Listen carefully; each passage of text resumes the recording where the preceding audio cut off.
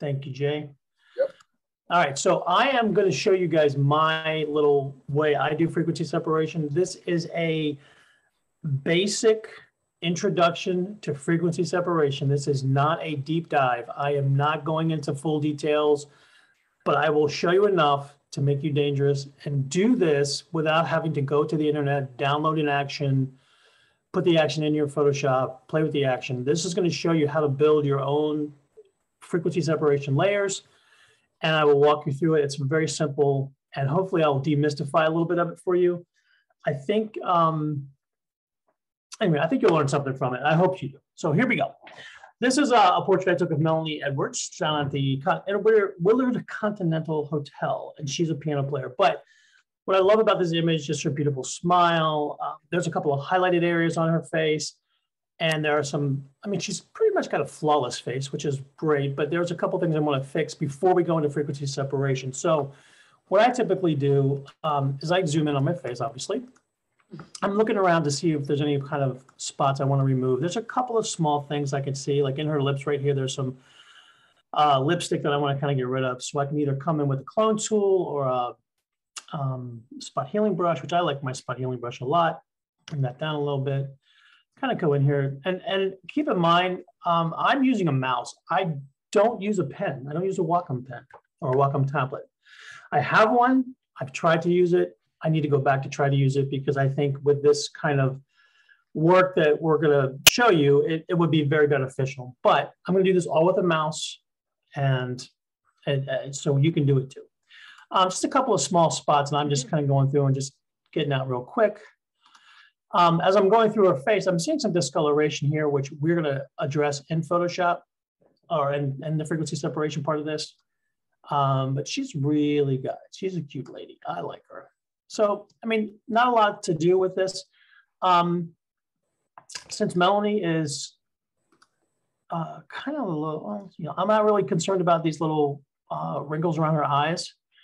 We can soften them up a little bit when we get into the frequency separation part, but I don't want to get rid of them because I think that makes her who she is.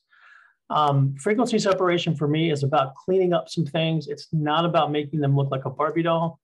It's not about making their skin super duper smooth. It's really about adjusting the colors and mixing them and then adding some texture over top of it.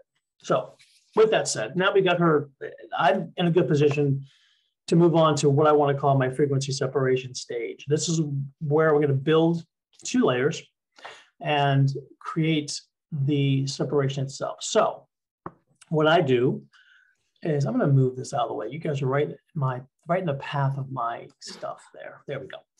So I'm going to keep my background layer, but I'm going to do Command J, and I think it's Control J on the PC. We're going to create a new layer on top.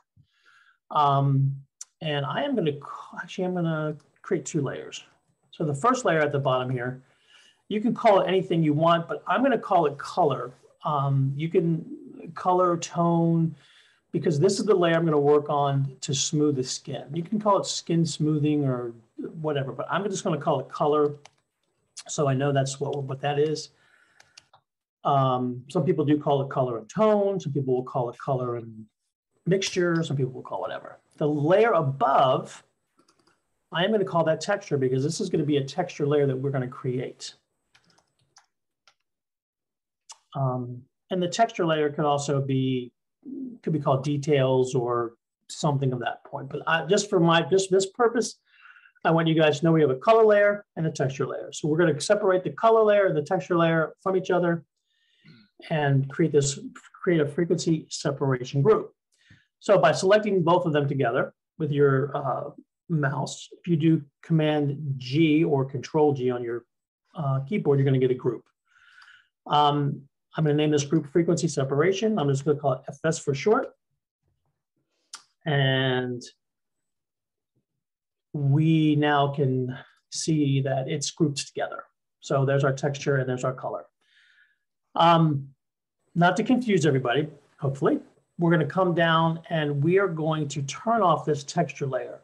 The texture layer is going to come into play, but I think for the next couple of minutes, I want to just talk about the color and how we're going to mix it and use it. And if the texture layer is there, you're going to see it, but I think without the texture layer, it just becomes a little bit more apparent. You'll see what I'm talking about. So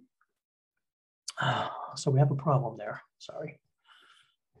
So we're gonna get the color layer, and here's what we're gonna do here. The color layer, what I'm gonna create is a blur.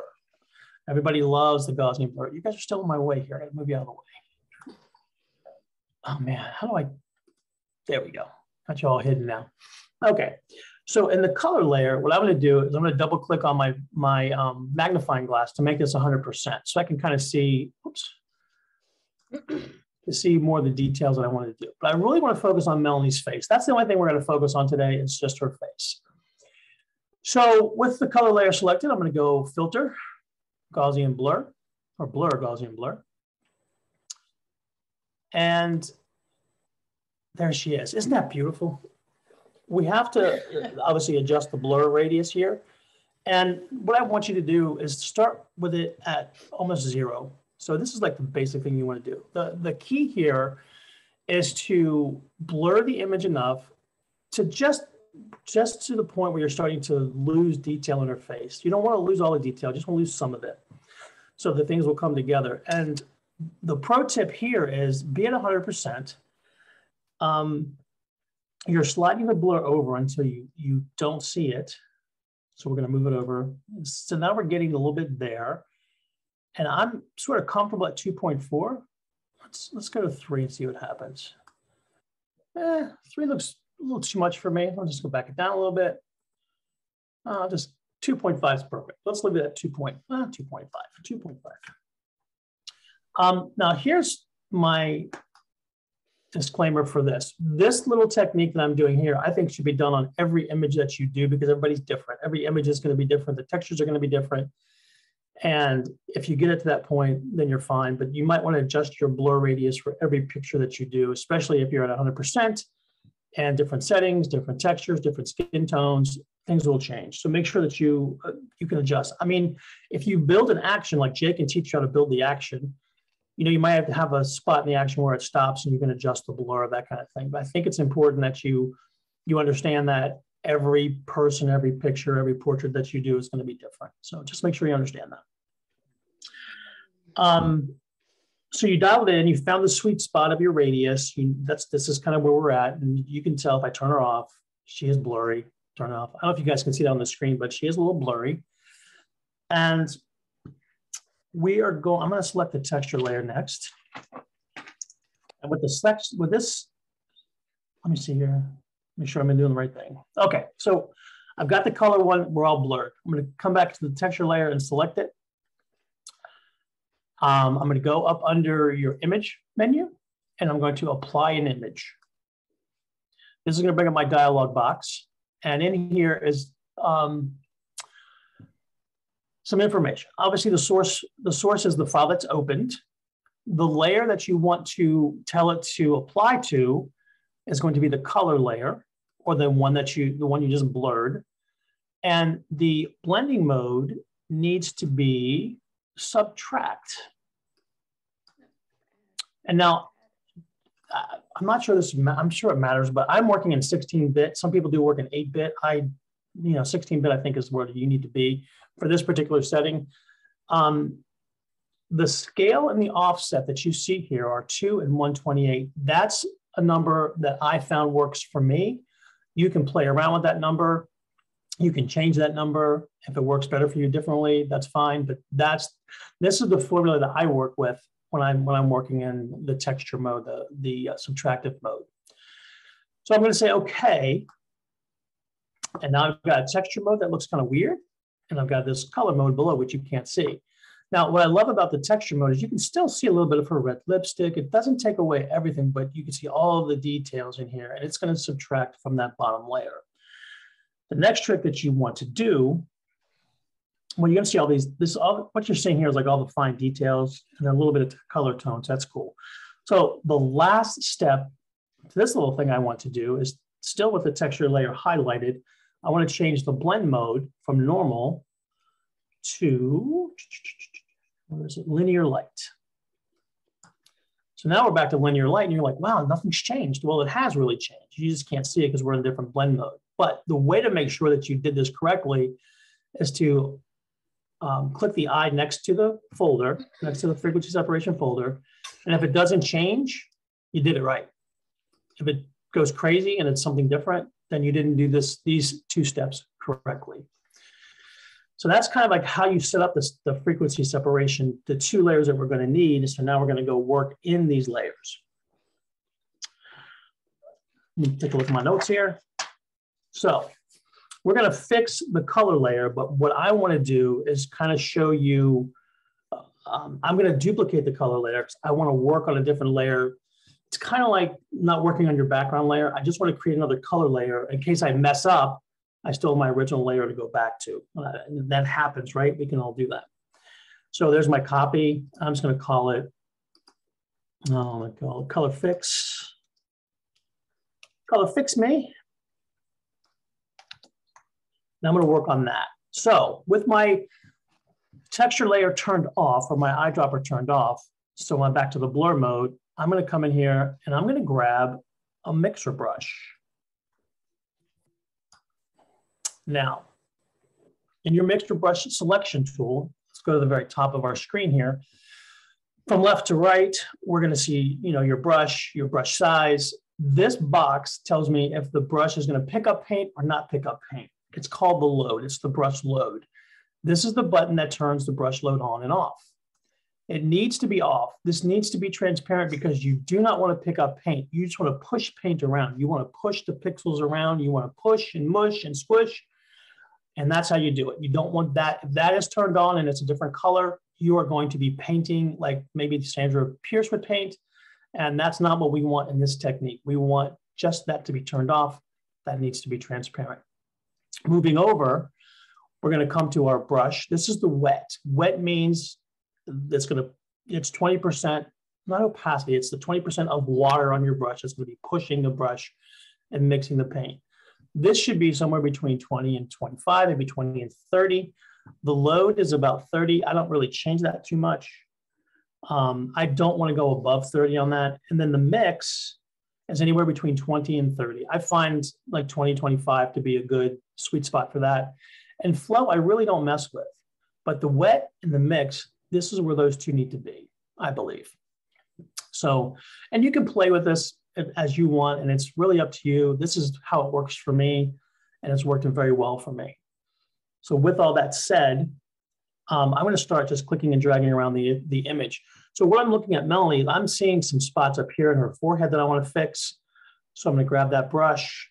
I'm going to adjust my brush sizes. I'm working at 100% here, and I'm just going to start smushing these colors together. And you can see that I'm going to turn this off for a second. If you see in this section of her head, if I turn off this layer to see the below layer, you can see that we're starting to make some changes to it. So I'm going to continue just this and really kind of get rid of some of the I don't know, the highlights or the, oh, too much there.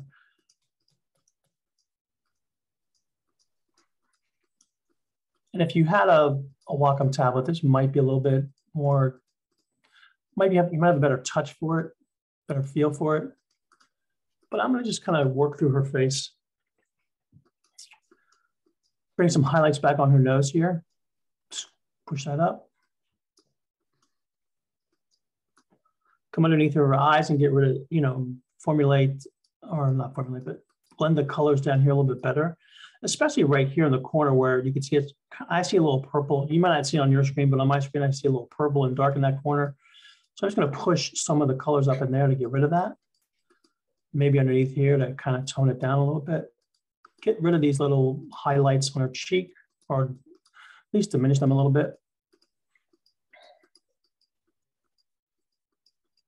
And we can, I don't want to really go too far, but I can really change the shape of her face if I wanted to in frequency separation, but I'm not going to do that. I'm just going to kind of come through and smooth it out a little bit, get us some highlights, fix her face up a little bit.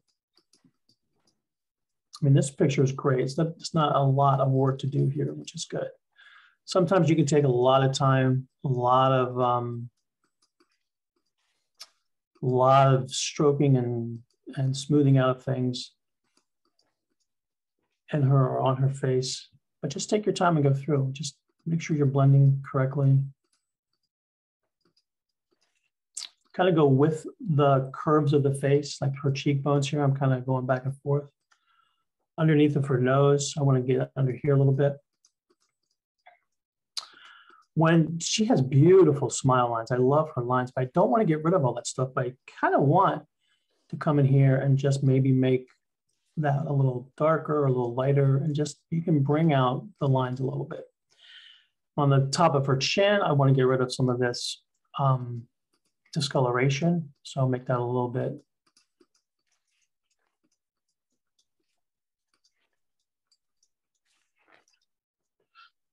And then on the side of her face, I'm going to bring this down a little bit.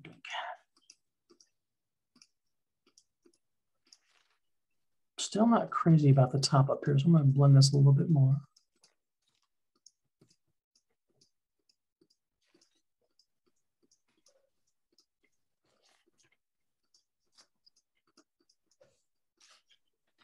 All right, so that's got a pretty good blend to it. So I'm going to, this is the before, or this is the after, and that's the before. So you can kind of see the changes are coming to it. We've smoothed it out. We've kind of blown out some blemishes there. And now when I add the texture layer on top of it, it's really cool. You can see what we've done. But now the texture layer brings back those textures, those small highlighted textures that we have. And I kind of really like that. So, ta-da. That's it, man. That's my frequency separation. It's really simple. I mean, I think that there's a lot of things online that can be added or looked at. And I found this online and I found it very simple to do. I understood it. It made more sense to me. And you can still work this. You can work the face. You can go down to her neck. You can work other things. I'm just working on her face right now. And I don't know about you guys, but I think that's a pretty cool, different version. I mean, that looks pretty good. That's the before, and that is the after. Pretty simple, pretty basic. That's your intro to frequency separation. Do I have any questions? Tough crowd. Danny, are there any other areas that you use frequency separation on besides like retouching skin? That's a good question. Let me go right into this since you mentioned it. So let me go into this. Yeah, the lips, I'll use it on the lips as well. I'll use it on dresses and folds and clothes. If you've got somebody with a wrinkled shirt, this method really works well. I mean, I was surprised at how well I could get rid of wrinkles with frequency separation, but I can, come in here and smush Melanie's lips a little bit, make them a little whiter, kind of come in with my brush, just really come in with the highlights and smush them. And then when I add the texture back to it, it does a lot. You can do a lot. Yeah. So lips, face, neck, body, folds, creases.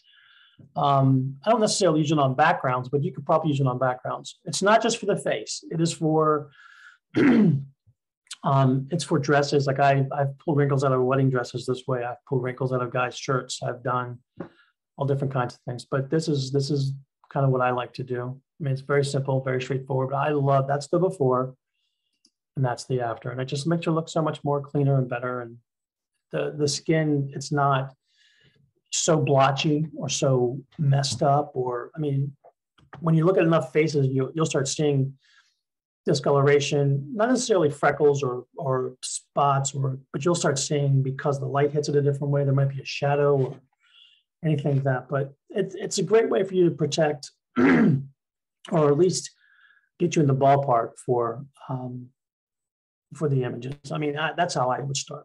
Now, there's a deeper dive that we can go into where we can start adding dodge and burning, more in depth on the color separation. We can get really deep into the skin, but this is just, I just wanted to give you guys, I want to do frequency separation. Here's a few steps to get you started. Excuse me one second. Here's a few steps to get you started, and then you can work from there. I don't want to, I mean, we can go into a deep dive at some other collaborative work day, but there's other ways to go into it, working the eyes, working the eyelashes, doing all kinds of deeper things almost on minute macro level. You'll get really close into the skin, and it's really working. You're really going in, and you're talking probably magazine quality editing at that point. But for your basic stuff, your clients are not going to be disappointed in that. I mean, that looks pretty good compared to that, I think. Could be wrong. You guys can let me know. All right. That's it. Danny, to reiterate, you copied that layer, and on your texture layer, you went to apply image, and then you changed it. On the texture layer. So I go to texture, apply image. Yeah. And then here, this dialog box will pop up. Okay, then you went 2 and 128, and then you change it to subtract blending mode. Correct. Yep. And make sure you check your layer that you want to subtract from, which is your color layer below it. Okay. Okay. So then, but when you brought it back into the your layer stack, you changed the blend mode to linear light. That is correct. When on the texture layer, it has to be linear light. Right. Yep. Because it just that way it brings all the highlights and texture back. If you look, if I take the texture layer off and I click it back on, you can see it just like overlays it back on top of it. Right. And that's pretty slick. I don't know who discovered this method, but it's pretty cool. And I think Bruce can tell you, we've had teachers teach this in the past, and I was like, what? Huh?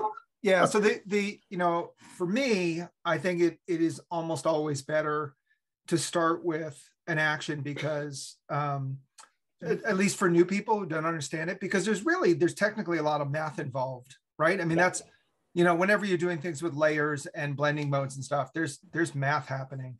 Yeah. And so, when it's just an action and you're basically saying you're blurring the detail in order to create that color layer, and then you're only dealing with the details with the colors removed, basically. I think that's probably, where a lot of people like to start, because it is like when you did the apply, it's interesting because I thought that there was, and I've always seen that there's a fixed formula for 16-bit images and for 8-bit images, and that apply doesn't change. The thing that changes is the blurring, right? I believe so. But I tell you, I agree with Bruce because there are a ton of frequency separations actions that are on the web. And I kind of wanted to show you this so you can, for me, it was helpful for me to go through this exercise several times before I created an action for myself. Yeah. But I think this exercise is something that if you go through a few times, I mean, I probably went through a dozen images before I said, okay, I can now understand why there are some actions that go crazy and do other things. But this is just a basic frequency separation that I hope that you will get to understand why it does what it does. And it's easy to build. It's not that difficult because sometimes you get these actions and you're thinking, how do they build that? And this is exactly how they would build it. Jay can tell you, if I started with this bottom color and started in action, I just hit the record button and it would do everything I told it to do.